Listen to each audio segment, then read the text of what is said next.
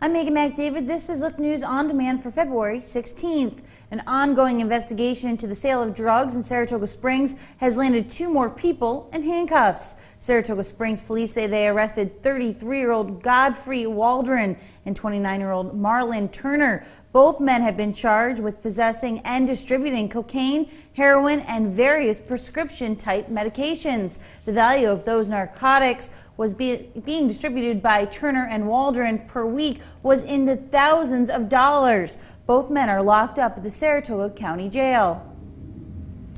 A 17-year-old Saratoga Springs man is facing several drug charges after a traffic stop in the city. 17-year-old Connor Tremblay was pulled over after running a stop sign on Spring Street Sunday night.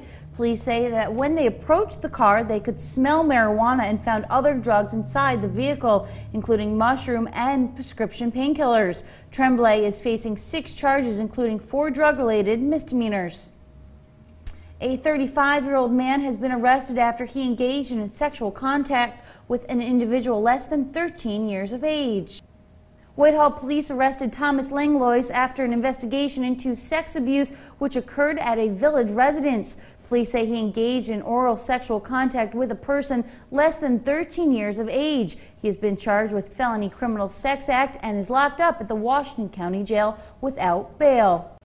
The Phantoms game Sunday at Springfield had to be suspended after a player on the Falcons collapsed and went into convulsions. Springfield's Wade McLeod collapsed after being hit from behind by Adirondacks' Brandon Manning. McLeod was taken to a local hospital and was stable and alert. Game officials and coaching staff both agreed not to resume play after the incident. And finally, it's one of the hottest tickets in town year after year. I'm talking about the annual Rachel Ray Scholarship Benefit at the Lake George High School. The TV show host will return to her alma mater on Friday, April 12th for the 11th annual benefit. The show, which raised thousands of dollars for scholarships and equipment purchases, sells out on an annual basis. Tickets are $25 and they go on sale March 9th. All the details can be found right here on our website. And that's all for this web edition. You can catch us weeknights at 5:36 and 10 p.m. We're on Time Warner Cable Channels 8 and 508.